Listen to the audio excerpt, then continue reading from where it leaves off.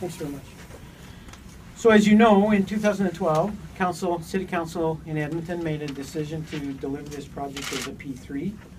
We made this choice because a P3 offered the best value for money over the life of the project, and because a P3 allows us to transfer project risk back to the proponent of the private sector rather than having taxpayers carry that risk and burden.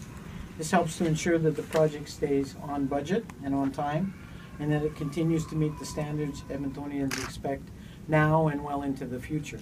And as Don has said, the project rigor was applauded by both the fairness monitor and the due diligence monitors.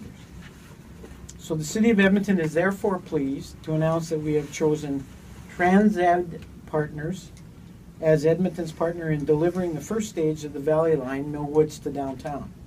Transed Partners is a consortium of Fengate Capital Management, Bechtel, Ellis Don, and Bombardier. Other key team members include Transdev, AirUp, and the IBI Group. Over the next few months, the City and Transed Partners will finalize this deal with the financial close expected sometime in February of 2016. And that means that construction can begin in the spring of 2016, with service opening to the public as planned by the end of 2020. So there is going to be more construction over the next 5 years. And I know both the City and the Transed Partners are committed to meeting with communities and keeping that public engagement process that has worked so well for us in this stage of the project, keeping them informed through the construction period.